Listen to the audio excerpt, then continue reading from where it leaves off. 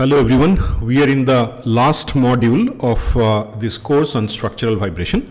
So this is the 12th week, and in this week we plan to show you how we solve a structure using some commercially available software. So today we are going to model one structure, one frame structure to be more precise, using ANSYS.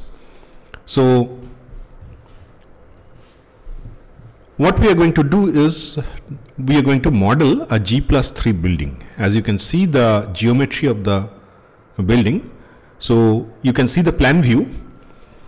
Now this is a frame structure and it starts from the foundation level, and the depth of the foundation is 1.5 meter. That means from the top of the foundation to the plinth level it is 1.5 meter. And then at that level actually the ground level starts, and from there we have a floor height of 3 meter. Now you can see the plan. We have different bays shown here, and we purposefully select a asymmetric plan building. Now the reason of selecting asymmetric plan building I will come at the end, but for the time being what you can see that the distance between two frames are highlighted here. So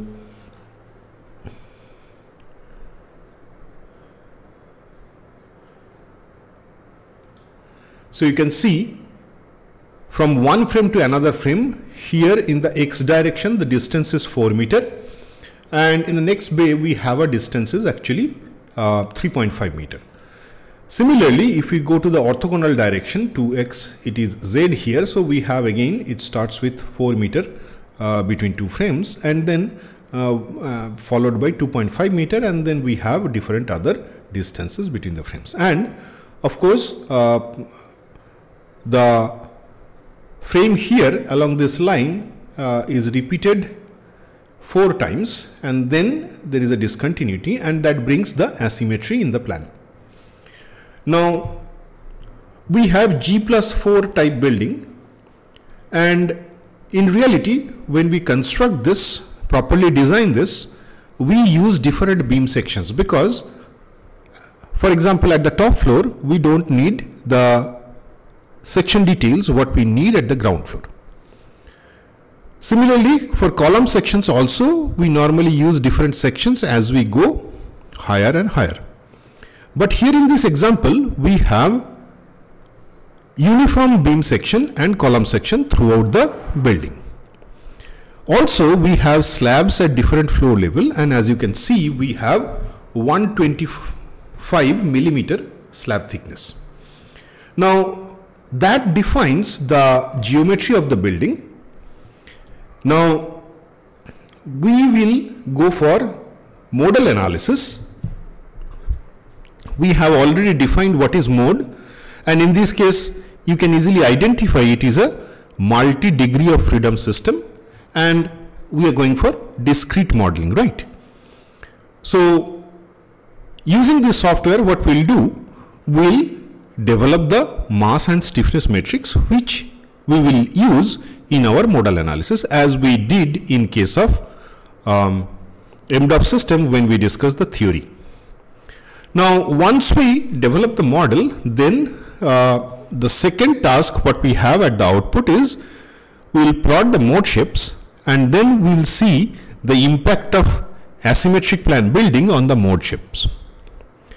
Now that's the elevation. As you can see, it starts at the bottom where we have foundation. So from foundation to the ground level this is 1.5 meter. At this level where we have ground, there is no floor slab, but from there we have a floor height of 3 meter. Now from that point onward we have slabs at each floor level, and finally in one frame we have a opening throughout the height of the frame or building, because it houses the stair, and then at the top we have the floor slab to cover the stairwell. So that's why we have a 1.5 meter high column at the top, and then at that level we have a floor slab that covers the stairwell. So that forms the geometry of the building. Now, what are the steps we are going to follow? We have already defined the geometry. That means complete dimensions of the building that we are going to use. Using this geometry, we will first use a preprocessor, what we call space claim. Now in this package, we can define the geometry and we can construct the model. Then once the model is constructed, we can import that model in ANSYS Mechanical, and then once we import the model in ANSYS Mechanical, there we will assign different properties. Some of the geometric properties, for example, slab thickness, we will assign there, and then we will also assign the material property. Now, as I said earlier, we are going to use uniform sections and uniform material, but in reality, when we design a building, we can use different types of material at different locations. For example, you can have a different concrete property for column, and as you go in other parts of the structure, for example slab, depending upon the utility, you can use different material property. However, in this analysis, we are going to demonstrate using a uniform material property. So we will use the inbuilt option in ANSYS to define the concrete, and we will use that throughout the analysis. You can change that property according to the designer specification if the need be. Then once we define the material property, we have to do something called meshing. That means we will define the elements. We use the term finite element. That means each and every element has a finite size, and that will be defined by this meshing. Now here again, because this course is not on finite element analysis, here we just use the concept of finite element to solve the vibration problem. So we will not discuss much about meshing or what are the different types of meshing we have, what is the convergence, and how we actually verify the convergence. That we are not going to discuss here. What we will do, we will use the inbuilt option again, the default option in ANSYS, to mesh the structure. Then once the meshing is done, we have to assign the boundary conditions. In this case, we have foundation at the bottom level. That means we have full fixity at the bottom level. So we will assign the boundary condition, and once we assign the boundary condition, the model is ready. And then this model we can use for different analysis. In this lecture, we are going to demonstrate how to do modal analysis. So once we assign the fixed support at the bottom, then we will use that model for modal analysis. We will extract some modes, and for that you know already the theory. We normally use what you can recall, the mass and stiffness matrix, right?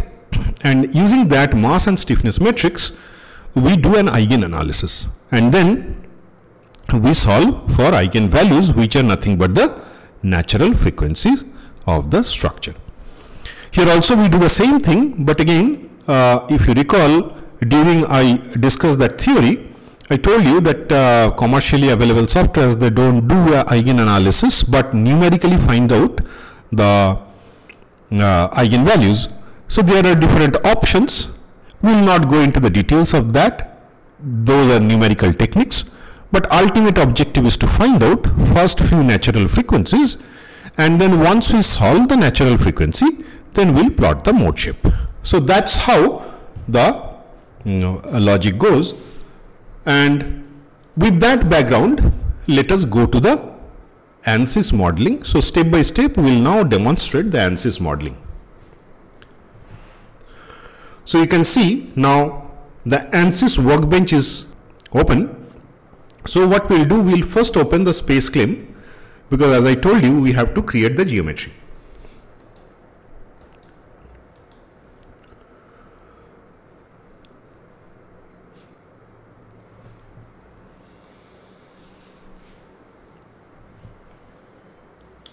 It takes some time to open, so let us just wait for a while till it opens, and then we will show you how to create the model.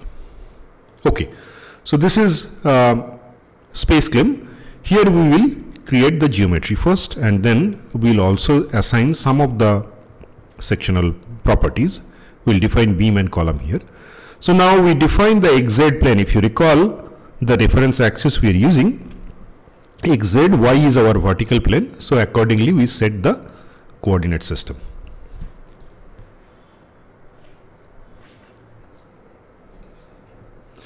So we are now in XY plane.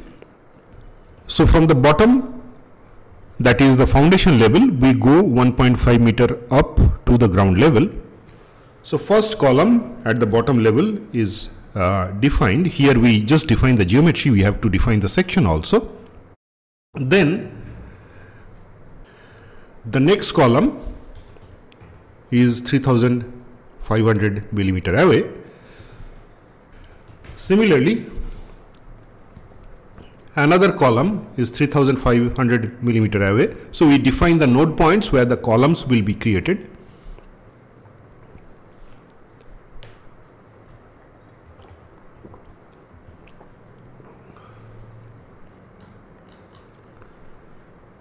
And once we define the nodes, at those nodes we define the column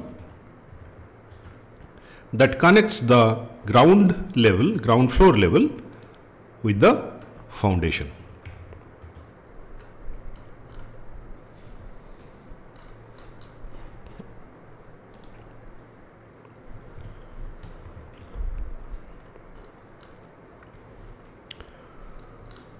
So one side is created.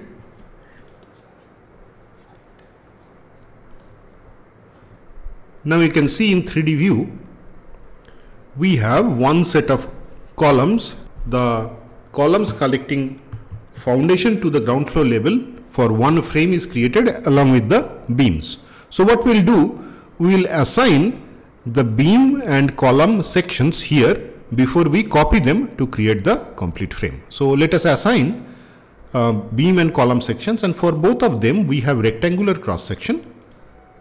So we define the rectangular cross section.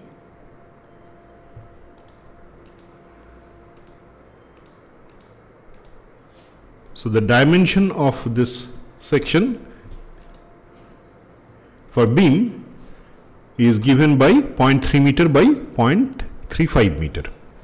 So accordingly we change B and H. So B is 0.3 meter and H is 0.35 meter.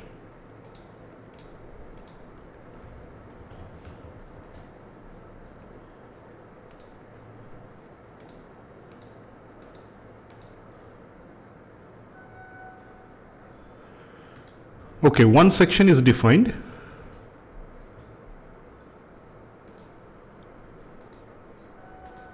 Let us assign the section for beams.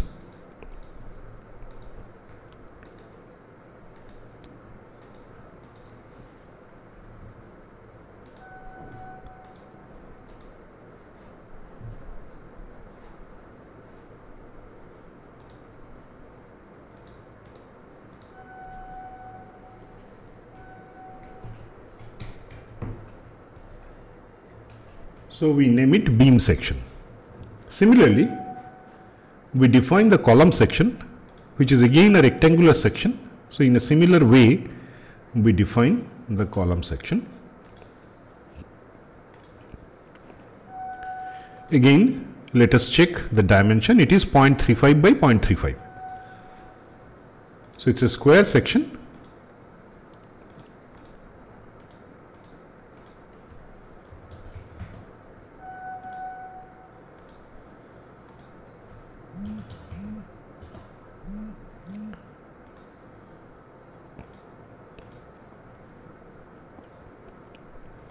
Now the section is defined, so we have to assign the section. For that we select the columns and then we assign the cross section.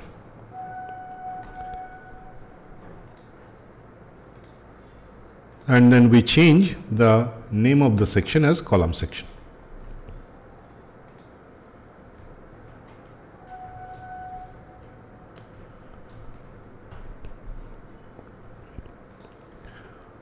Once they are defined, then we will copy them, because now if we copy beam and column, it will be copied along with the section we used for that particular beam or column. Now this 3D rendering, it shows actually the sections properly.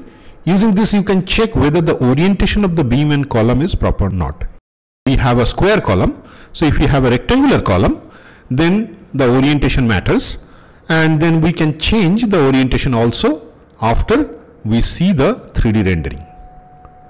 Okay, so let us continue. Now what we'll do, we will copy the beam first.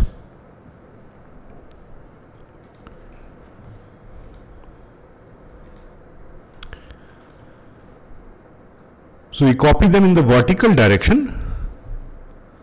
So the floor height is 3 meter. In the y direction we copy it. Now that creates the beam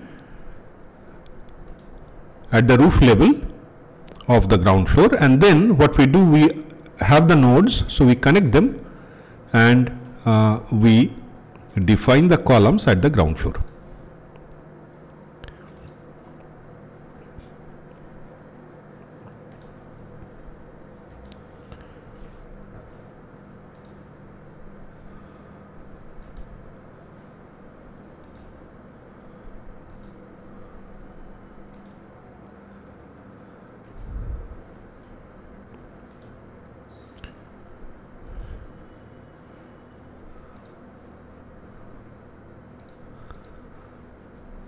So you can see we have beams and columns ready up to ground floor level for one frame.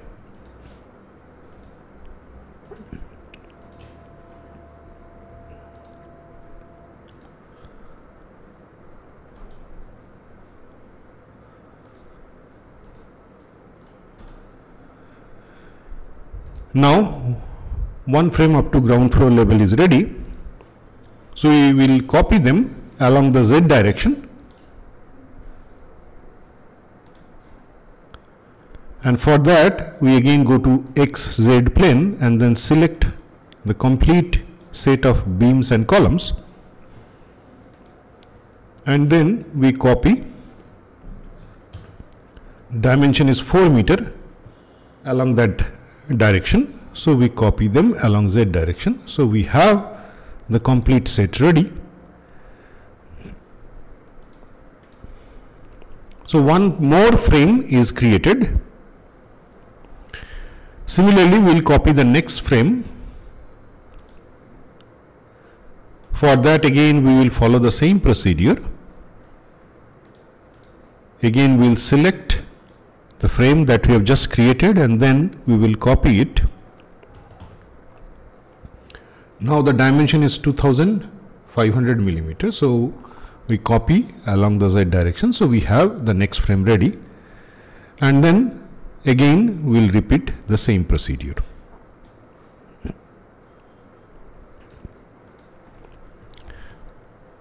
This time the dimension is 3500 millimeter.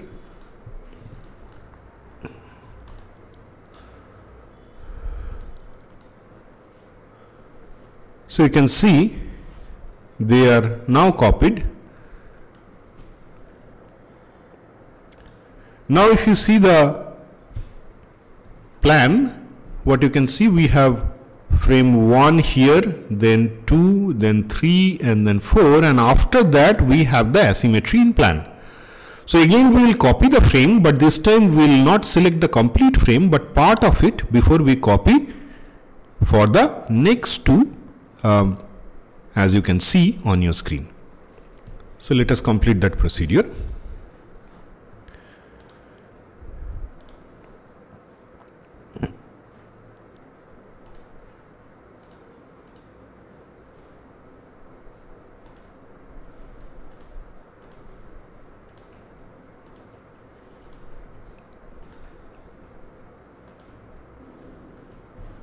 So part of the frame we select and then we copy. This time again the distance between two frames is 4 meters, so we copy them along Z direction, and then we select this partly copied frame one more time,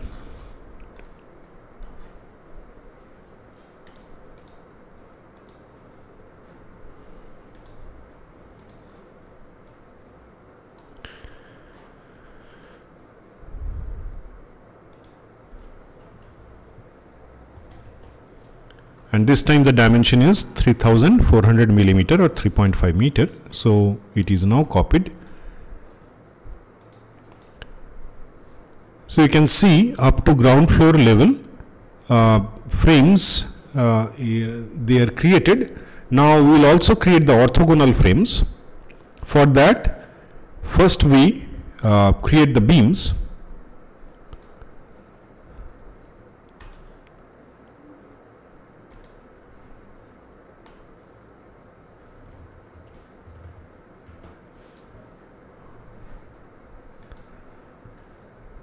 So we define the reference plane at 1.5 meter, that is the ground level, and then we create the beams at that level.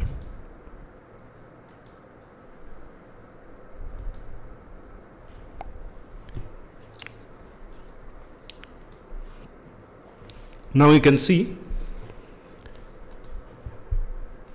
at the ground level we have the beams ready. We have to define the section also.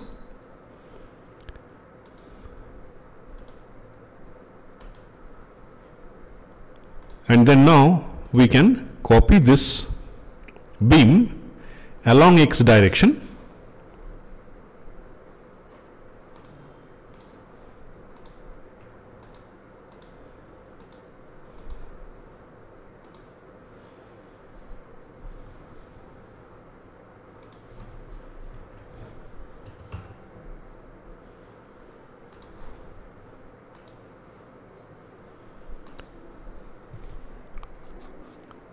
And repeat the same procedure.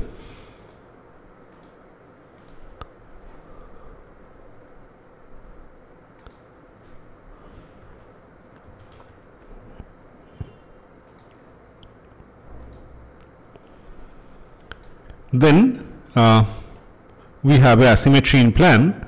So what we'll do, we'll select this beam and these three, and then we'll copy them along X direction.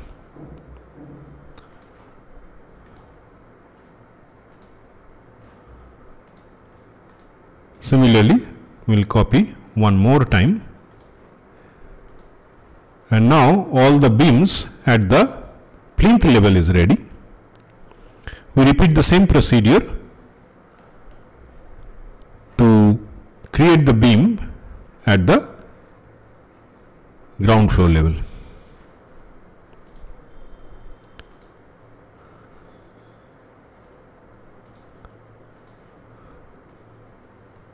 For that again we select all the beams at the plinth level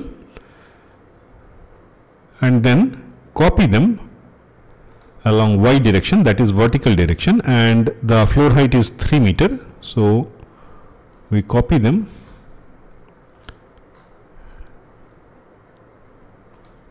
and now the frame up to ground floor level is ready.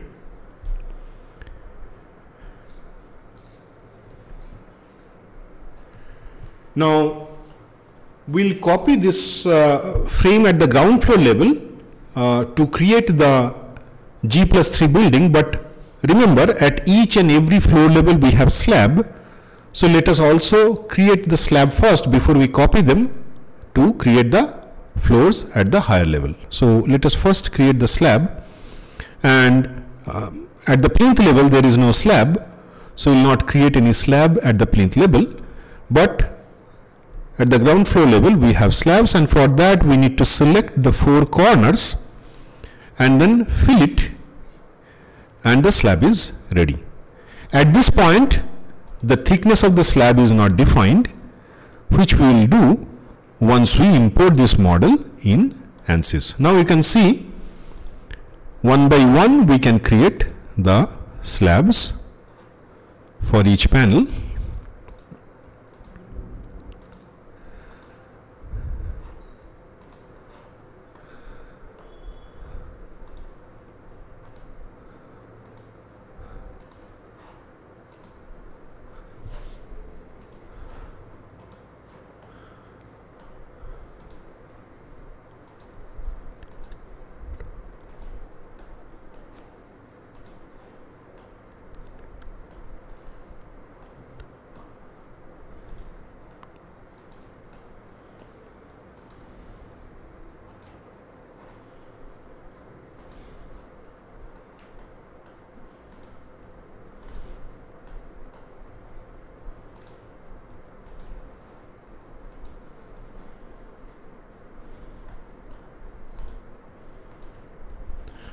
So one by one we create all the slab panels.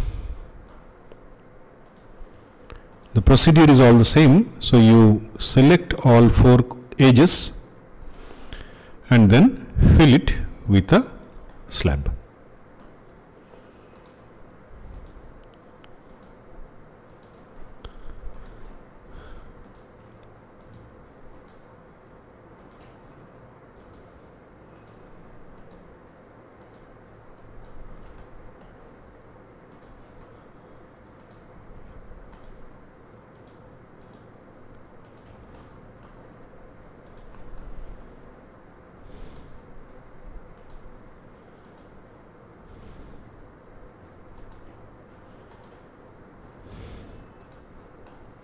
Now you can see one panel is left, that is the stairwell, and we will create one extra story at the top of G+3 level, and that's the reason one panel is left at this point.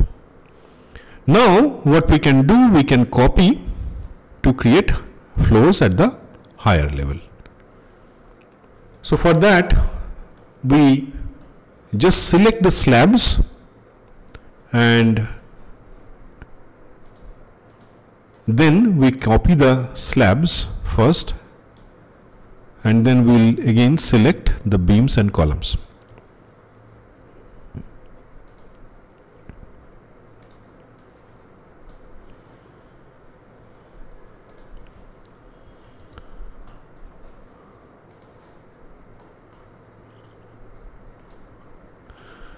So you can see in a single click we can create all the floors. So the slabs are copied. Now we again activate the beams and columns.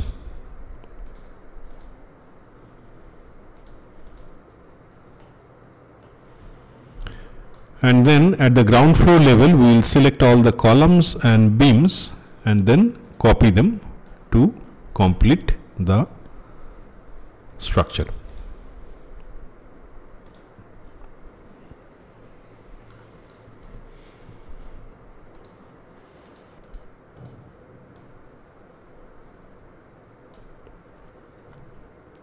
So we first select all the beams and then we have to select the columns.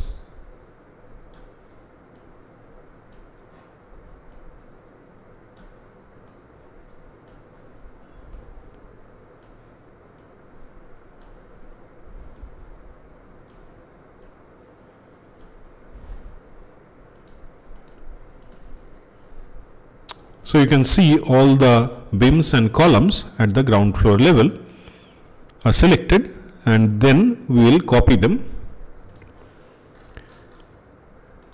in the vertical direction, and now they are ready.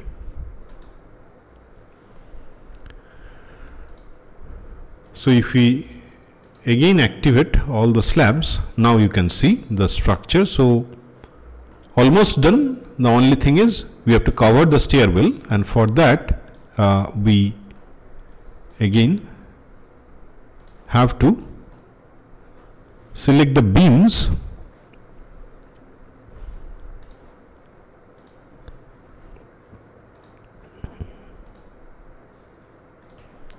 and then copy them. The height of the stairwell above G+3 is 1.5 meter.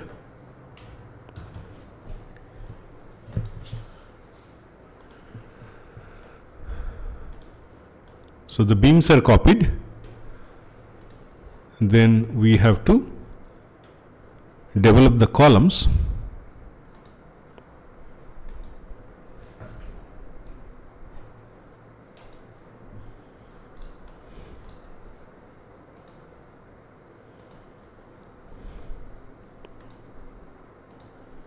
So we assign the column section, and then we are going to copy to create all other corners.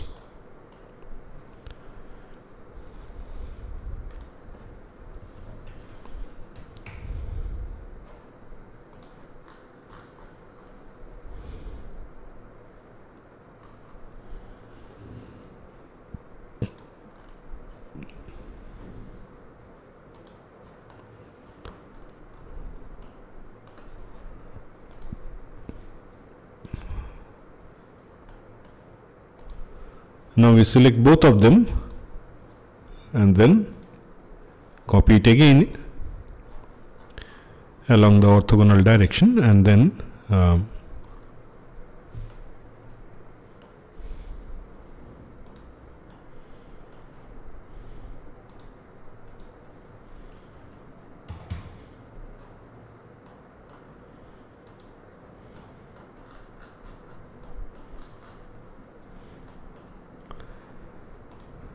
so all the corners are ready. We have to define the slab at the top to cover the stairwell.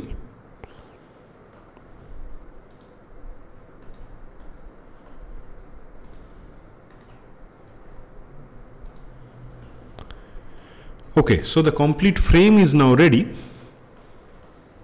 The geometry is ready in SpaceClaim. So we are going to import this in ANSYS Workbench. But before that, just one quick point. If you recall, we have created beam and column separately, and then we select 4 corners to create a slab. Now, at present, if we consider any floor level, all the slab panels are independent. But in reality, when we cast the floor concrete, obviously the complete floor monolithically acts, and that's the reason we have to combine all the beams and slabs at a particular floor level. So we'll do that now. So for that, what we do, we merge all the elements that we create, and there is a tolerance. Default tolerance is 0.02 millimeter, if I'm not wrong. But we'll use the default tolerance. We can also change it for the timing. That is not required.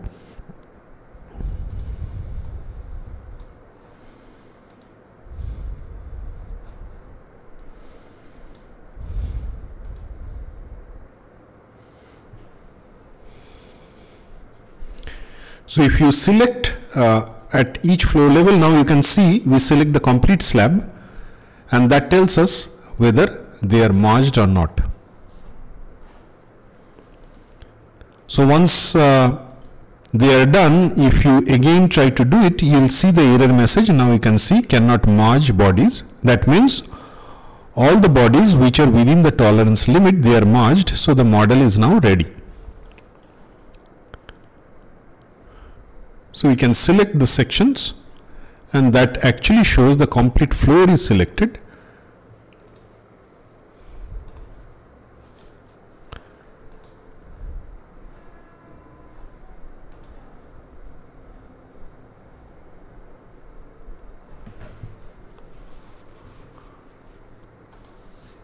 So we save it.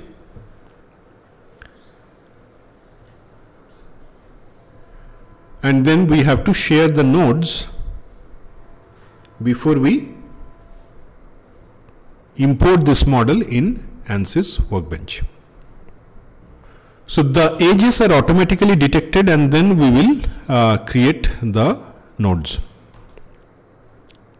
Now you can see the shared edges and vertices, and then it creates the node. You can also see the dots at the connection of beam and column that shows us where the nodes are created. Okay, so now we save this model. Still it is not ready. We have to define a few more properties that we will do in ANSYS Workbench. So now it is ready. We open ANSYS Workbench, and here we import the model. For that we go to the model option and then we import the model. It takes a little time so that it can read the complete model from the space claim and then create a model in this ANSYS Workbench.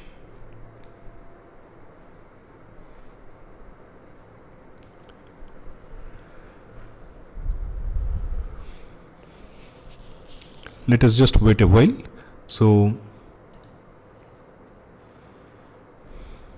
you can see it copies the complete model and now it appears in ANSYS Workbench. So you can see the complete model is ready. So the next task is to define the thickness for each floor slab, and for that what we do, we select the surface. We select all of them because in our case we have uniform thickness, and then we select the thickness. We define the thickness here. It is 125 millimeter.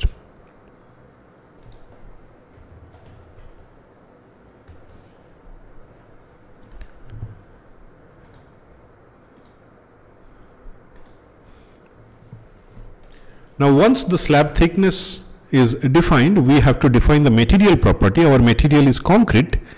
In ANSYS Workbench, the default material is steel. That we have to change. So for that we use the edit option, and then we define the concrete. So we have a material defined here. You can see so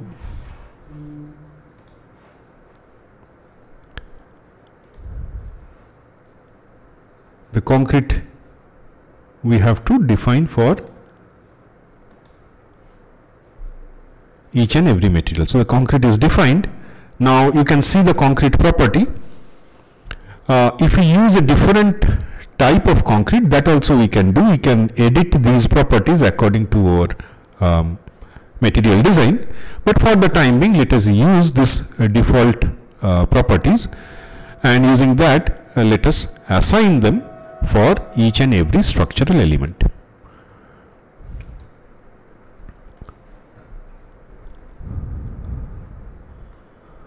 So we select all of them because we have a single material here. So we define concrete, and now it is defined for each and every element. We also select the slabs. We have done it for beams and columns.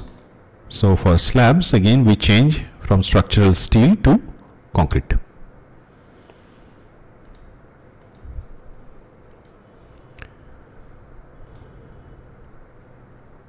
Okay, so now you can see the geometry is defined, the complete set of materials.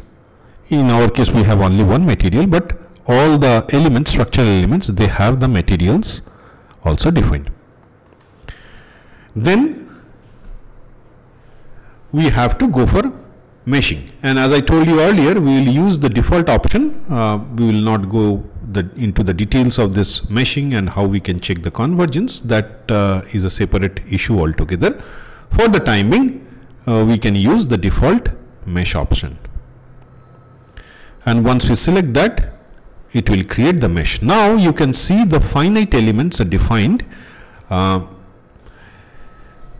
You can easily notice at each floor level, you can see the beams and columns, particularly beams and slabs, they are sharing the common neutral axis, and that's the reason you can see the edges of beams over the slab surface, but we can also change that.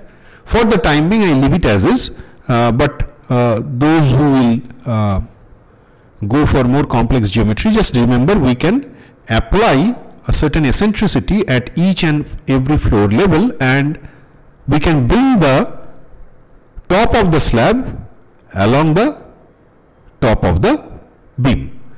But here it is not. For the time being, let us use it, because for this exercise it's not going to affect much, but in the design of course it affects. Keep that in mind. Now once the meshing is done, we have to define the boundary conditions, and at the bottom all columns are fixed. That's the assumption we have at the foundation level. So what we do, we select all the nodes at the foundation level, and then for them we define the full fixity at the bottom.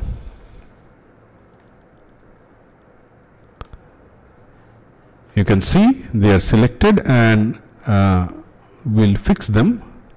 So we apply full fixity at the bottom, and you can see this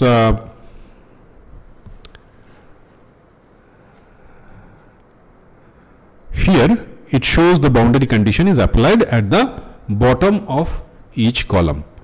Now you can again change the boundary condition according to your need, but keep in mind that it should not compromise with the stability of the structure, right? So with that boundary condition, now our complete modeling is done. So what we'll do is we'll go for modal analysis, and for that we select the option, and we have to select how many modes we are going to extract, because the number of modes in a multi-degree of freedom system, if you recall our discussion earlier, it is the number of degrees of freedom we have in the model. But again, in this case we have large number of degrees of freedom. We are not going to extract all the modes, because all of them are not going to participate. So we'll select first 15 modes, and we'll extract first 15 modes from the mass and stiffness matrices that we have already developed using this finite element. Now once that is done, let us solve.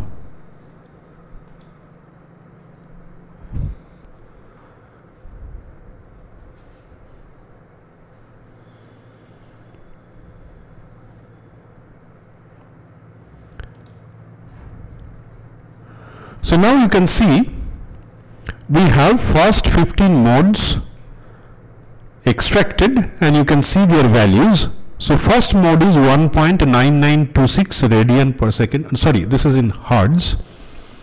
So the next one is 2.1775, and then 2.3272, and it continues. So the final mode, that is the 15th mode, is 22.159 radian. Sorry, it is in hertz. You can see the unit at the top. Yes, here you can see the unit. So it is in hertz.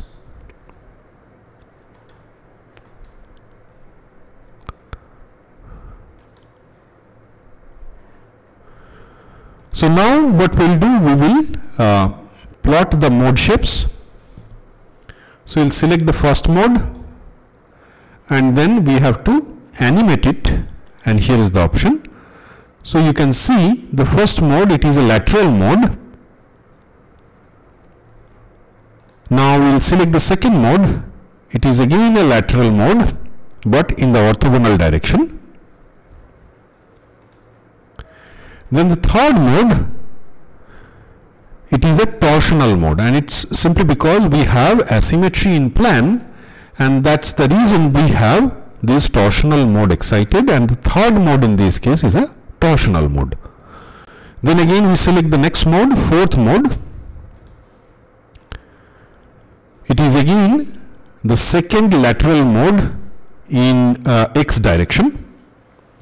If you recall the frame that we used, and we actually solved one 3D system, and there if you recall the second mode, you can easily correlate what you get here in the second mode. Then we select the next mode. Again it is a lateral mode, but in the z direction. So it is the second lateral mode in the z direction. Then again we select the next mode, which is a torsional mode.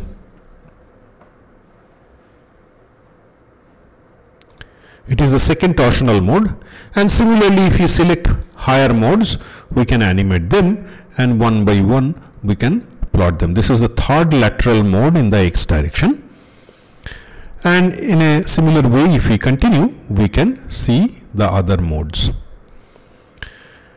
So that shows how we can model a structure, a frame structure in ANSYS, and then we can define the geometry, boundary conditions, material property, and then how we do the meshing, and then finally once we do that, we can go for modal analysis. We can extract modal frequencies and mode shapes, and once that is done, modal analysis is done, this analysis tells you whether all the boundary conditions they are properly applied or not.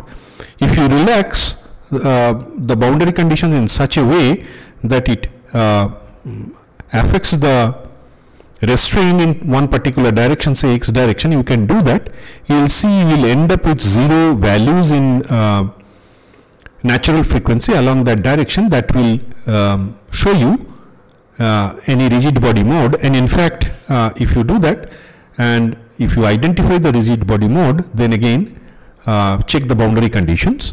Normally in civil engineering structures we do not have any rigid body mode, and this analysis actually tells you whether the boundary conditions are properly applied or not.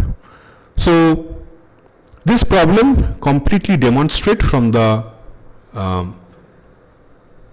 very definition of the geometry and then how to develop the complete model and do modal analysis. I hope this is clear, and you can follow this.